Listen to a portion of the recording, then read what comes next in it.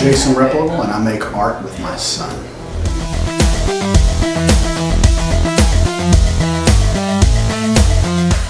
Spencer is 8.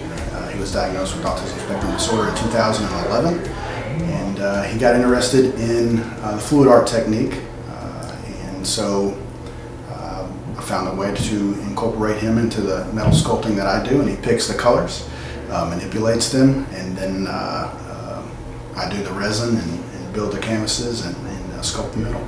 Spencer's most interested in the colors and the messes that it makes.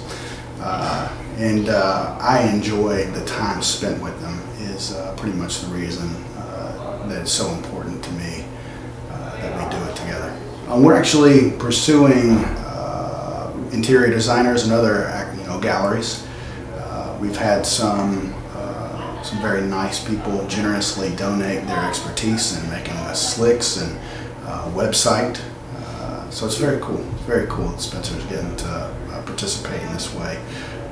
My favorite part of it is just that, making the art with my son.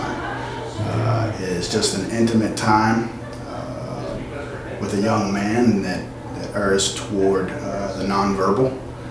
And it's really cool to see him just kind of light up and kind of take control of the situation and see the end product, and the reward of it is the most important thing to me. I am Jason Replogle, and my son is Spencer, and we are Raw Artists.